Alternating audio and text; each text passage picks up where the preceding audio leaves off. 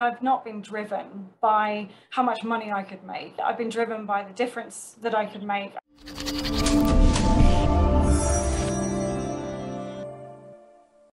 Every business leader understands that the bottom line is ultimately about profit. From a pure accounting perspective, that's the way we think about it. And the whole point of being in business, ultimately, if you're being successful in business, it's to deliver a profit.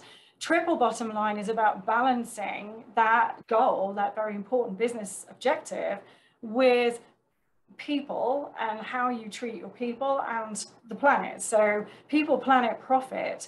It's about leveling off what's important as a business outcome. And that's not specifically the way the B Corp movement describes their objective. We had already made a commitment to triple bottom line standards of doing business, where we want to report on metrics around those things. And as a service business, it's really all about people and profit. We have some environmental impact metrics that we report. And then the B Corp movement's about business as a force for good.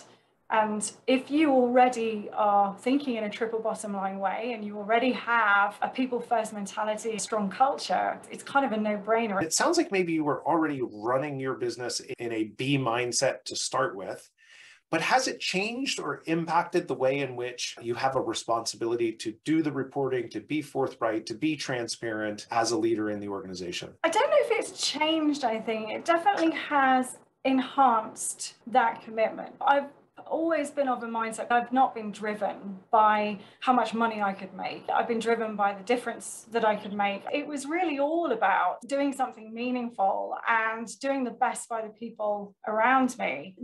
Joining the B Corp movement and going through the whole certification process and being required to think about it in very structured terms has helped us to do more of those things, to get better. And for us, it's really all about the way that we treat our people. As we've gotten successful and we've experienced growth and all of those things, it can be really hard to lose your way. It is possible to achieve personal success and success in life without screwing other people over. And I think that so much of what can drive a business becomes all about the money. I think if you commit to this way of thinking, it helps you to always be staying on track, to always be considering how you can be doing better. We often say to our people, we are not perfect, we are evolving, we're trying to do better, we're learning all the time.